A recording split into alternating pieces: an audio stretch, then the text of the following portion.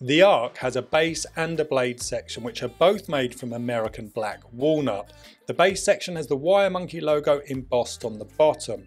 Now, I've never been a lover of curved lams, but I have to say this one is a pleasure to use. The curved blade section is the perfect place to rest your thumb while you're scoring, and it gives you really good control over this lam.